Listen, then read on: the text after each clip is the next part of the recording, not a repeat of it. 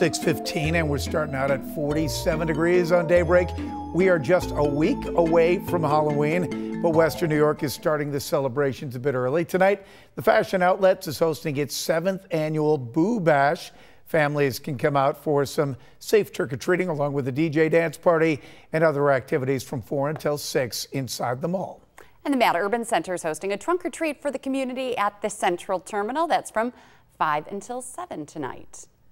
All right, a lot of options out there. And as Halloween events start up, Oshai Children's Hospital, they're sharing ways to keep your family safe. Yeah, from costume safety to Halloween street smarts and more. Daybreak's Lauren Hall's live in the newsroom right now with what parents need to be reminded of this Halloween. Hey, Lauren. Hey, good morning, Melissa. Good morning, Pete. Well, getting into an accident is probably the last thing on your mind as you get the costumes and candy together over the next week. But the reality is that children are more than twice as likely to be fatally injured by a car on Halloween than any other day of the year. So we do have some important and serious reminders. Talk to your kids before going out about paying attention when they walk, distracted driving by walking, that is, by things like texting, talking, or just looking at your phones that can distract you from being safe.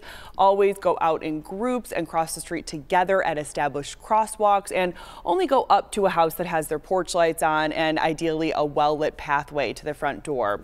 Now, when it comes to choosing your costume, you want to choose bright and reflective costumes for kids, especially if they're going to be trick-or-treating in the dark. Carrying a glow stick can also help them with visibility, flashlights as well.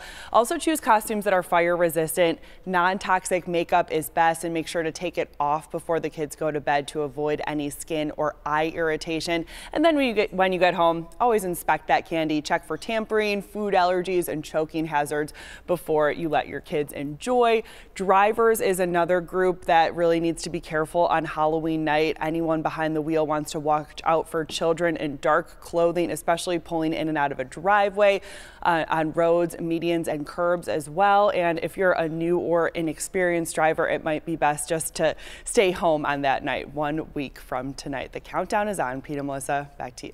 All right. Thank you very much, Lauren.